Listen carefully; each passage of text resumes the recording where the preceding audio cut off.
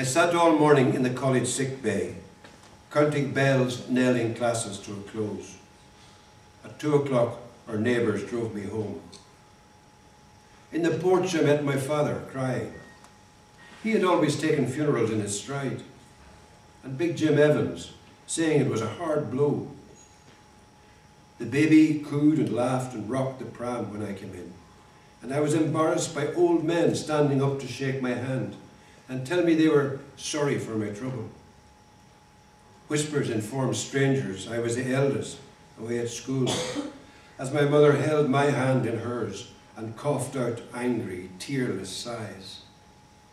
At 10 o'clock, the ambulance arrived with the corpse, stanched and bandaged by the nurses. Next morning, I went up into the room. Snowdrops and candles soothed the bedside. I saw him for the first time in 6 weeks, paler now, wearing a poppy bruise on his left temple. He lay in the 4-foot box as in his cot. No gaudy scars. The bumper knocked him clear. A 4-foot box, a foot for every year.